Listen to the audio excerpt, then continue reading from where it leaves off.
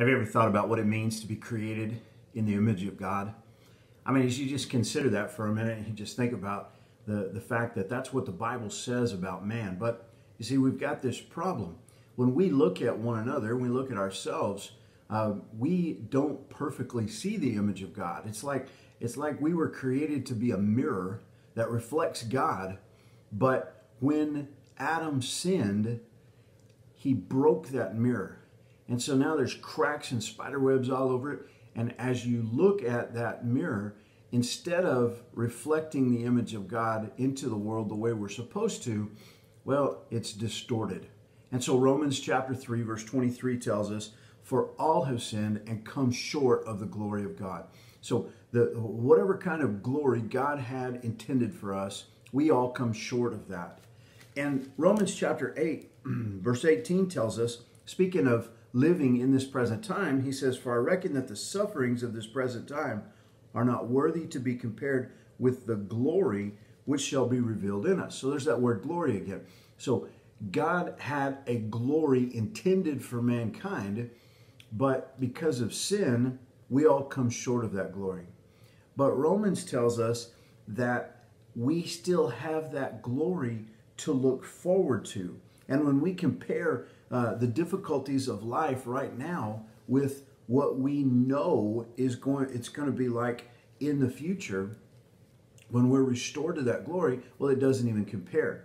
And another verse in 2 Corinthians chapter 4, verse 17 says, "For our light affliction, which is but for a moment, worketh for us a far more exceeding and eternal weight of glory." And so God has a glorious future in store for us.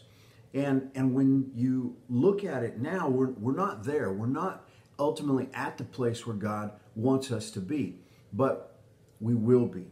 And he's taking us to that place. He's working us to that place.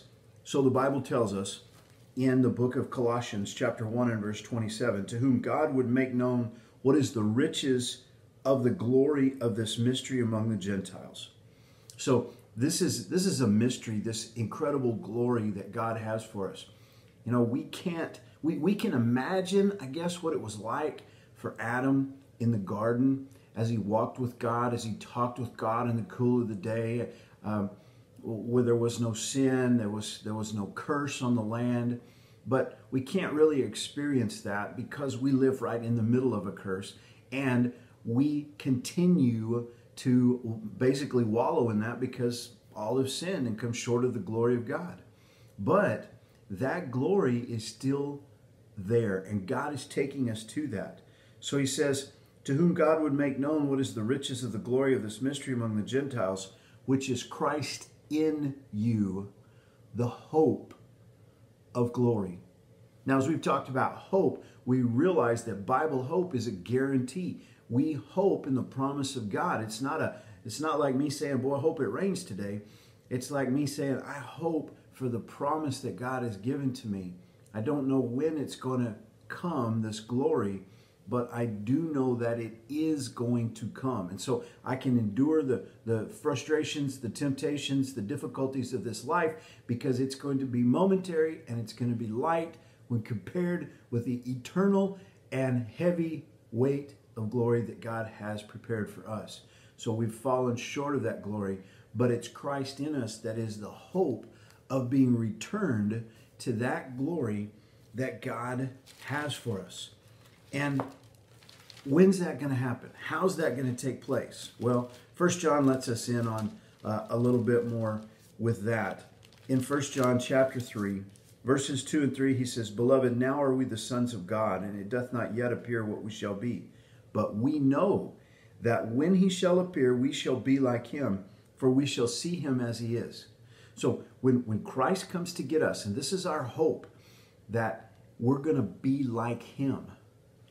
And it says, "And every man that hath this hope in him purifieth himself, even as he is pure." God's going to restore us to this glory that he has for us. And it's going to happen when Christ comes to get us. In the meantime, we have this hope in us as Christ himself lives in us. Let's live with that hope today. God bless you. Have a great day.